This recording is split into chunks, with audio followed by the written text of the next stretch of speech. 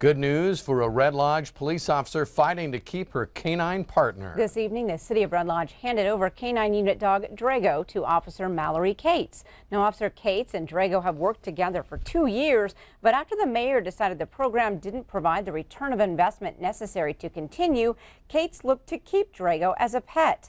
After raising enough money to purchase him, the city requested Cates sign an agreement. Now, it's that agreement that would reduce her pay by $3 an hour. Plus, she would have to give up all personal claims against the city, past or future. Cates' lawyers filed an injunction against the city over the dispute. Today, a judge approved a temporary restraining order against the city of Red Lodge as the litigation continues.